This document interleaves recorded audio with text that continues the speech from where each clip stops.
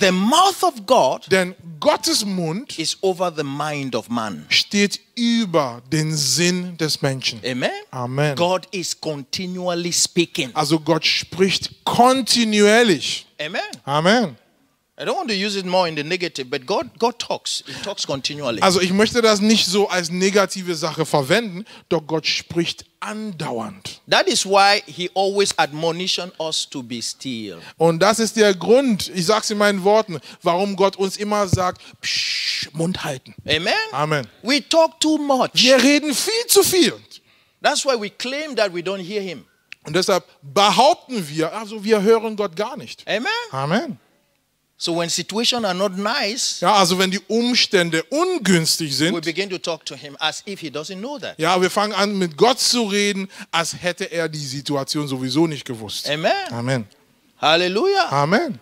I don't have money. Ja, Gott, ich habe kein Geld. Amen. Look at what is happening to me. Also Gott, schau dir das mal an, was mit mir los ist. And God is talking, you are talking. Ja, und Gott ist am Sprechen, was tust du? Du sprichst wieder. And then in your soul, there's just noise. Ja, und in deiner Seele gibt es nur noch Lärm. Amen. Amen. Hallelujah. Amen. Be still Sei still and know that he's God. und erkenne, dass er Gott ist. Amen. Amen. His word is over many waters. Also sein Wort herrscht über viel Gewässer.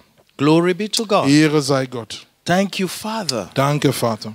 He wants his word to be on our lips. Er möchte, dass seine Worte auf unsere Lippen sind. As he speaks to us, So wie er zu uns spricht, we speak out his word. genauso sprechen wir ihm sein Wort zurück. Because the nature of things Denn die Natur der Dinge are words. sind Worte. So for the circumstances to change, Damit die Umstände sich ändern, you have to speak. ist es wichtig, dass du sprichst. Hallelujah. Amen. What do you want to see? Was möchtest du sehen? So what you see within you, Das, was du in dir siehst, what you hear within you, was du in dir hörst, is what you need to speak out. aber genau das brauchst du auszusprechen.